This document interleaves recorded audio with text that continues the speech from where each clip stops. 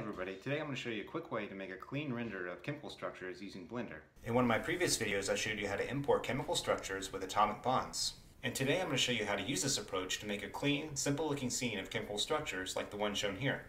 And first we're going to load the Blender software, we're going to delete the default cube object, next we're going to go to File, Import, and then PDB file, and then we're just going to browse to the PDB file that we created from the CIF file. What I want to do is keep the NURBS as the default mesh for the PDB file, but I do want to change the balls to about 0.6 size, and then make sure the bonds is selected, and then we're just going to adjust the radius down to 0.15.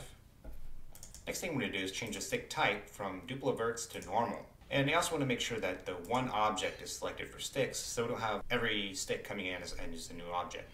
So once all these parameters are set, let's go ahead and import our PDB file. Now you can see from our layout view that we can actually have balls as atoms, and we actually have the sticks as cylinders connecting the atoms. And if we browse over to the scene collection here, you can see for the PDB file that we just imported, all of the atoms are imported as their own separate meshes, and all the sticks are imported as a single mesh. And next what we want to do is add materials to each of our individual atoms. So let's just start off by editing the oxygen material. So click on oxygen_ball, and then click Use Nodes. And then what we're going to do is go to our shading tab at the top. So you can see we have our default principal node here. Let's go ahead and set the metallic to 0.75. And then we're going to put our roughness at 0. And if we click on preview here, we can see that we get a nice metallic looking color for the oxygen atom. And this basic material is what I want all the atoms to look like. I just want them to have different colors. So then rather going to each individual atom and editing these parameters, what I'm going to do is click on the atom that I'd like to edit, and then just scroll to the atom_ball, click Use Nodes, and then I'm going to select the atom that I just edited, and then I'm going to click this copy button here as a new material, and just rename this to nitrogen in this case. And then all I have to do now is click on the base color and just move this to a blue material, and you can see this automatically adjusts to the blue color for the nitrogen atoms in the scene. And I just want to repeat this process for all the individual atoms. So we're going to do this for fluorine as well, clicking on the fluorine_ball, click Use Nodes, and I'm just going to select the nitrogen that we just edited, click Copy, rename this to fluorine now, and then just change the color to a green type color for fluorine. I'm going to do the same for carbon. I'm going to scroll to the carbon_ball, click that, click Use Nodes, and then just scroll to the nitrogen material, click Copy, and then I'm going to rename this as carbon.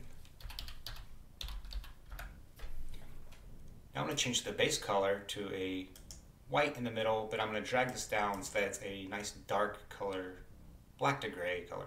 And then finally for the hydrogen atoms, I don't want the hydrogens to be as shiny, so I'm going to scroll to the hydrogen_mesh, to the hydrogen ball. I'm going to click Use Node, so that's actually using the principal node. But then I'm just going to change the roughness up to 0.75, so that we don't have a shiny material, but there is some roughness and diffuseness. Next I want to make the sticks a glass color material. So click on our sticks mesh. Let's expand this to the actual mesh itself. Then we're going to click on Material, Use Nodes, and now I just want to make this a glass color material. So what we want to do here is change the roughness to 0. Then we're going to make the transmission 1, and that makes that a glass material. Then we're going to change the index of refraction to 1.1. So now if we take a look in our preview, we can see that we have a transparent material for the actual sticks themselves. One other thing that I forgot to mention is that for glass, the default isn't actually white. So what we're going to do is drag the base color up all the way to white, so we get this nice clear white colored glass material. Next, let's go to the world scene by clicking on the world button here on our tab. Click on the color for the world, and drag the world color all the way from this dark gray color all the way up to white. So finally what we want to do is click on the rendering tab and just change our rendering engine from EV down to cycles. And then click on the layout tab and go back to our layout. Finally what we want to do is set the camera angle for rendering our final image. So let's change the wireframe mode and drag select our camera here.